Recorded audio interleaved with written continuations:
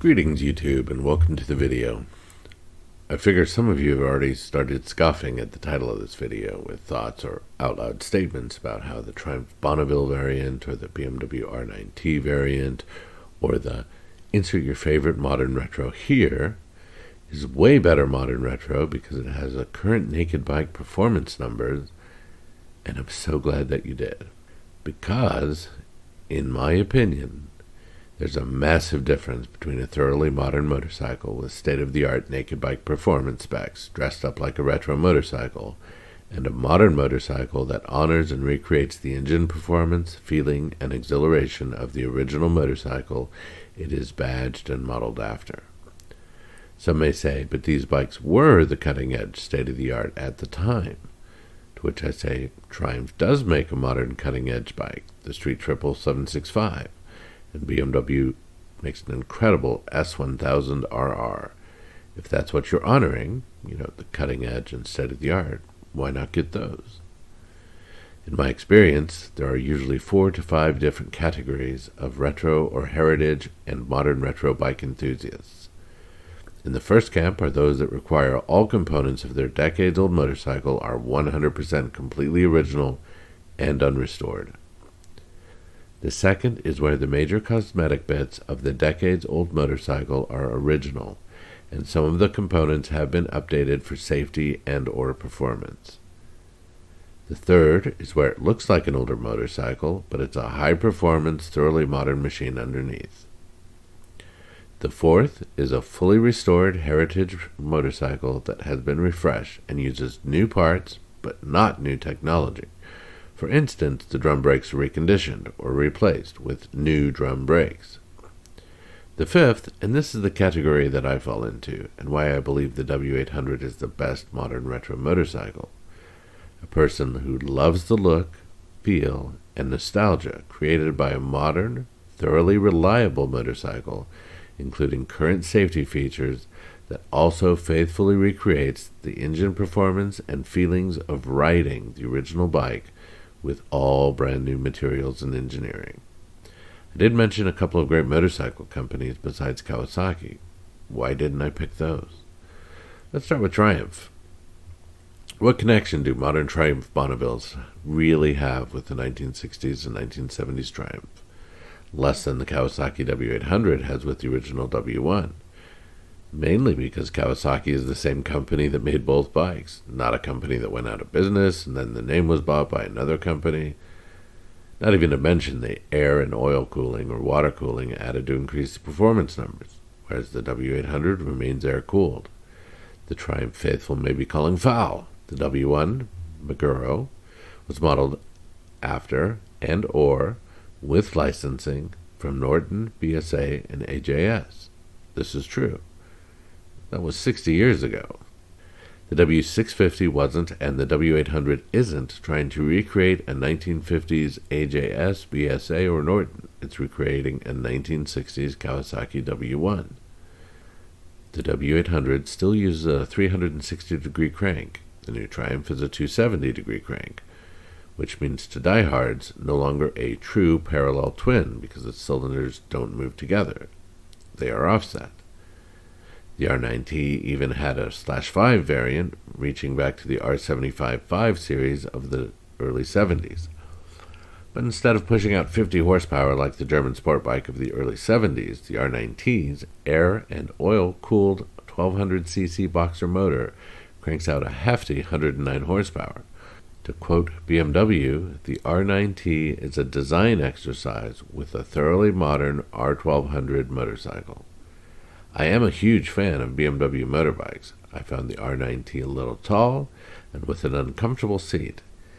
And with all premium bike brands, it was a little spendy.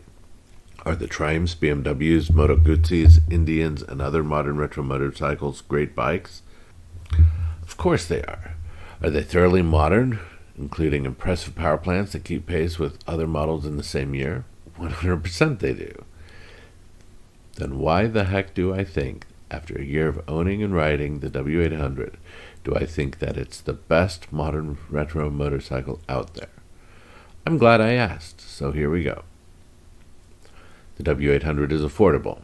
beautiful, and easy while remaining inexpensive to customize.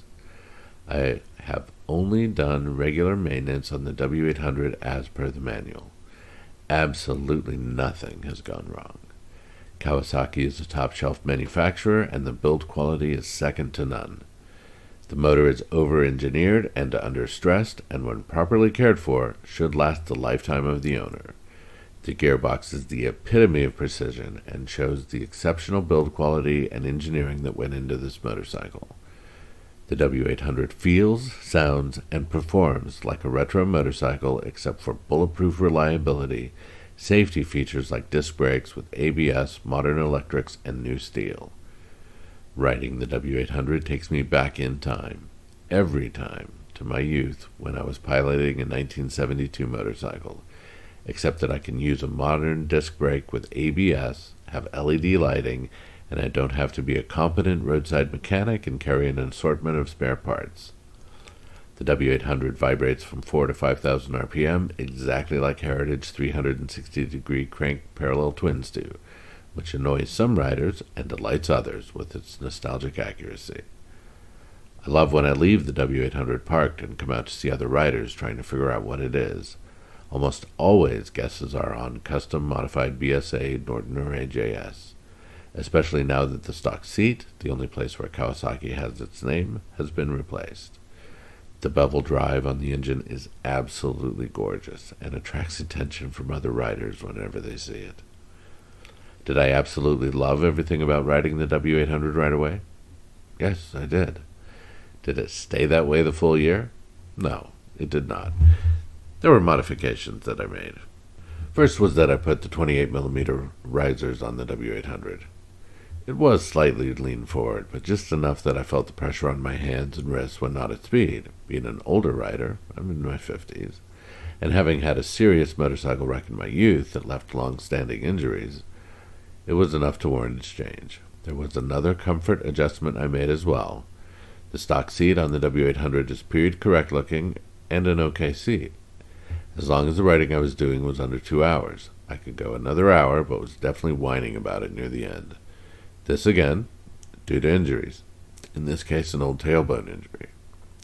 After long deliberation, reading dozens and dozens of reviews, and talking to others who had personal experience with different seats, I chose the Omega Racer Comfort Seat as my replacement, and I am very happy with that change.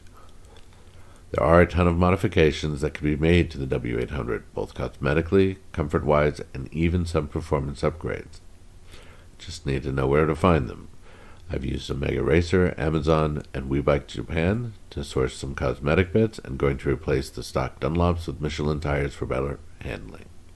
I recommend the W800 for those who want to experience the feeling of riding a retro heritage motorcycle without having to worry about safety features or about their roadside mechanic skills. If you ever owned a 1960s to mid-1970s motorcycle in your youth that you wish you had somehow the foresight to keep and want to be reminded of the magic you felt when you rode back then, I wholeheartedly recommend the W800. If you're into city cruising or taking a motorized two-wheeled stroll across the countryside while feeling a blast of nostalgia, this is absolutely the bike for you. There is more than enough motor to move you along, an amazing exhaust note, albeit a bit quiet for some, and the W800 is highly regarded as one of the most, if not the most, beautiful modern retro motorcycles. It goes beyond the specs. If after all what you're looking for is a motorbike that is a modern retro, including engine performance, and not just another high-powered naked bike dressed up like one. Thank you for watching. Keep the shiny side up and the rubber side down. Cheers.